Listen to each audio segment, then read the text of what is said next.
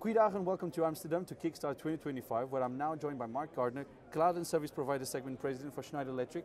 And Marc, pleasure speaking to you. You too. Nice to see you again. You are moving continents very soon, so I'm glad we grabbed you before you crossed the Atlantic. I am indeed, yes. I don't know if you can talk about that, but we'll talk about your plans for the next 12 months. Yep. And you can tell us where you're going and what you're going to be doing. So a slight change in my job. I've been here in Europe running the data center segment and our secure power division for the last 2 years. I'm now moving over to the US to run the cloud and service provider segment globally, so global president for CNSP segment. So you didn't have enough work, you wanted a bit more. So exactly that, yes. But you're going to be in Boston, so beautiful city. It's moving over to Boston, yes. Yeah. So my family and kids are excited about moving to the US. Yeah. Another change. Very, very good seafood, so I'm sure you'll survive. Yeah, not so keen on packing up the boxes again though. So okay. I mean, it's pain of the game. Yes. But look, we are just in February. It's literally 33, 34 days into the year, and it's been a heavy start of the year. I don't think there's ever been a heavy start like this, from $500 billion for Stargate in the US announced by President Trump, then DeepSeek, then the whole world is upside down with tariffs and uncertainty, regulations, all sorts of things. I mean, if you look at the big picture, and now from a global hat as well, what's your take on everything that's going on? So look, the industry it's always been fast moving. Now we're into another level of speed, of agility, and speed of light. Movement. Speed of light, exactly that. And this will happen. There's innovation that's going to happen all around the industry going forward.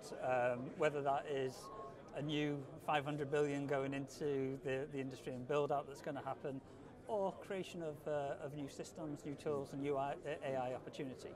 And as the world's most sustainable company, we celebrate innovation and that ability to drive a more sustainable world going forward. So it's great to see. I think, and hopefully we talk about this in a few minutes, but I think when you look at artificial intelligence and the role that's going to play in the future of our world, it's going to be critical in terms of driving sustainability and driving change and change of behaviour in people, automation of systems. So I fully embrace it. It's great to see. It's great to see the focus this is getting, not just within our own industry, but globally and across multiple industries and governments as well. I think it's much needed, because we need to open the doors as to what the data center industry is and how we impact everyday lives of the people. Which is a big PR part that we really need to get better at. Into the world outside of this doors, the world outside this conference. Absolutely. I guess one of the big pain points, though, it is power, it is electricity. Yeah. Some people actually say that we are no longer a real estate business, we are now a power business. Yes. I mean, one, do you agree with that? Two, how do you evaluate the power situation? And let's focus on Europe now, because we are Kickstart, so let's talk about Europe. How do you evaluate the current state of the electricity? So, into your point around, are we a real estate industry or a power industry? I think we're both. You know, there's so much real estate that is in place at the moment, and I think there's around about 8 gigawatts deployed data center in Europe at the moment. That is existing live real estate, very dependent on power, but also dependent on areas like modernization and upgrading of systems and infrastructure to be able to be more efficient in the power piece. So that's why I say both. I think it's you have to couple them both together almost to make this industry work. For me, the power crunch, the challenge that we have here in Europe at the moment, is an opportunity for innovation and opportunity for growth. We have to look at how we're working, not just how we're building data centers or operating and maintaining them.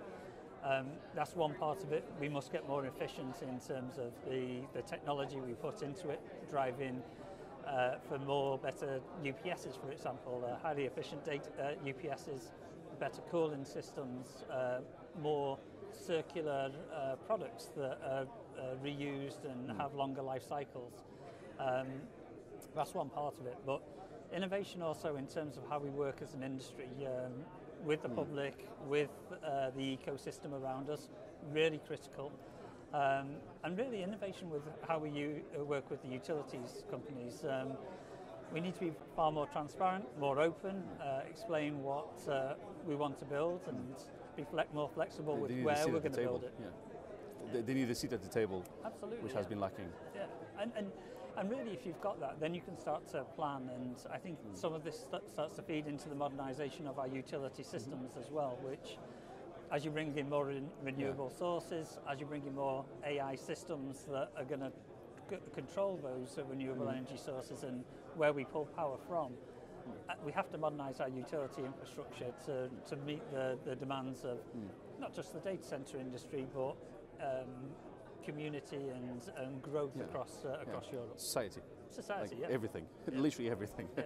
But look, with hyperscale emissions set to kind of rise by about 50% in the next 3 years, what needs to happen to make sure that they don't rise that 50%? Like we can curb, we can still build these facilities, we can grow the footprint, we can grow the gigawatts, not the megawatts, the gigawatts, but at the same time we make sure that we save the planet, we keep it clean, and we don't actually increase by 50% emissions. Yeah, so I think there's a couple of things.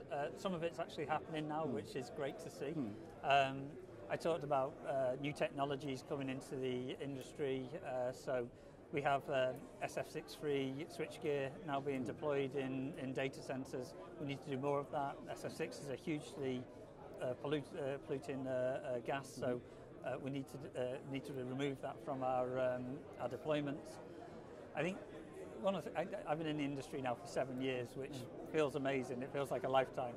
But I remember when I came in 2018, we were talking about liquid cooling and how that's going to transform. Now it's becoming real. Yeah, now it's being deployed, and this is great to see because the efficiency gain that we get from liquid cooling, the upstream gain in the efficiency in the switchgear, in the air cooling systems as well, really important. And this will drive sustainability into our data centres, bring down PUE, and start to drive better performance.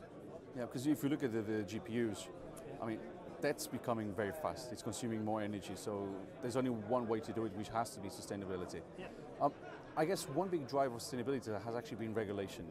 What's your take on it? I mean, Europe is probably one of the heaviest regulated continents on the planet, but do you see that as a good thing in the bigger scheme of things? For me, regulation is important. It's not the be-all, end-all of driving a sustainable agenda, though. Ultimately, there's lots of different factors that will drive sustainability in data centres. One of the main ones being is the cost to run a data centre. It's getting more and more expensive to build, own, operate and manage a data centre. So they're looking to try and drive efficiency in terms of how you operate, how you maintain it, how you run that data centre. That's going to be as impactful as any regulation that comes in through the market. So they're looking to those opportunities to make savings. I think it's a part of it, not the critical part, though, that's going to drive change in our industry. And then I guess we are always talking about AI, but we never really talk about how AI is going to transform the data center itself, the actual building. How do you think it's going to happen? What do you think is going to happen within that space? How is AI going to help data center become more green?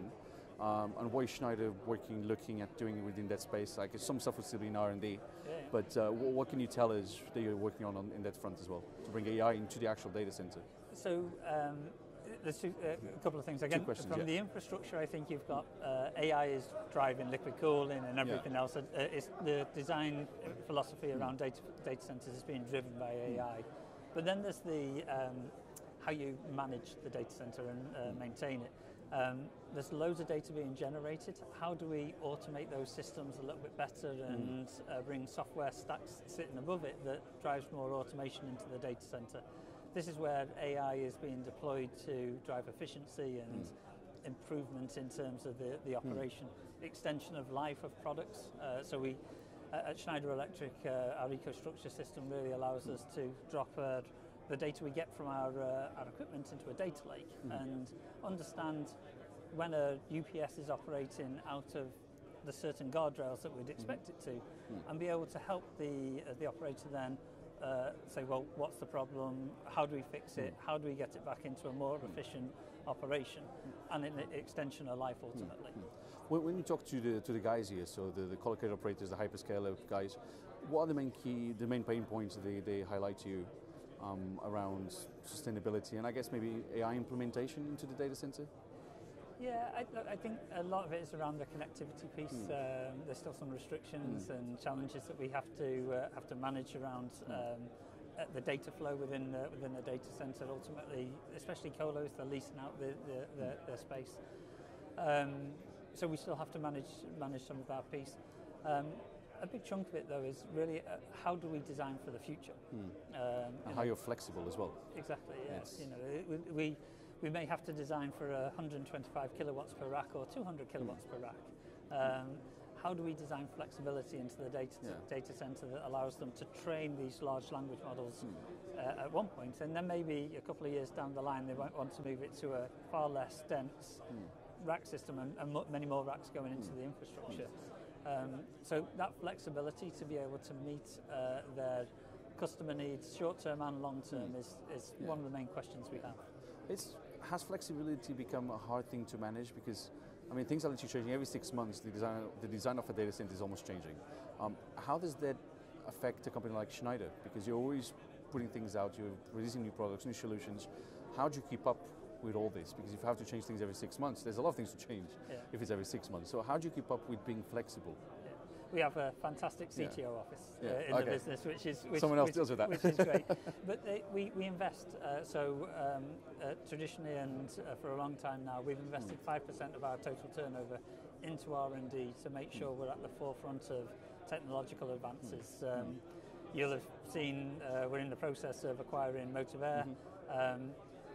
Bringing new technology into the business allows us to really position ourselves for our customers and for the future of the industry. Any more acquisitions in the pipeline? Not that I'm aware of. Okay, well, you can say. But look, we were talking about before we start recording, we were talking about something around bending the energy curve as well. Yes. Talk us through what that is, what does it mean, and how does it actually impact the data center? Yeah. So you mentioned the compute side of things and what we're seeing from the server manufacturers. If I maybe start from the beginning, in 2010 we were consuming somewhere around about 2 zettabytes of data as a global community society. By 2020, that had gone up to just over 64 zettabytes in terms of consumption. But over that decade, the energy consumption in data centers had actually stayed fairly flat. We'd driven efficiency in PUE, in the operations, in how data centers are managed and run, the infrastructure that was going into data centers as well. Now, from 2020 to 2024, that data curve has continued to go at the exponential rate and grow. The power curve has done exactly the same thing. So the consumption of power from data centers is starting to now mirror the curve of data demand. The bending the curve piece is critical for going forward. It's how do we bend the curve away from the data demand, which is always going to continue to grow. You know, societal need is based around data and data consumption. We need to bend away from that energy curve, and we see 2 opportunities to do that. One is really around the PUE focus. So if we track where we plan to be in 26 to 2030, the expectation is PUE in our data centers will be somewhere around about 1.4. We think there's technology and opportunity in the market today that will allow us to get that down to 1.2. If you can do that, you start to bend the energy curve. The other aspect of it is the ICT compute, it's the servers. They're so much more efficient now going forward in terms of the amount of compute you can do to the energy that you have to put in to do that compute. So bending the energy curve is a combination of both. It's adoption of the new server technology and the GPUs that are hitting the market. It's adoption of new technology to drive down PUE. And based on our calculations, we believe by the end of this decade we'll be able to bend the curve and reduce energy consumption by around about 17% from what's forecasted today through implementing these 2 actions. And is that, so the 17%, will it be more Europe focused, or are you talking about global terms? Globally, yes. Yeah, it's a significant change for the industry and critical really to a sustainable data center deployment and growth.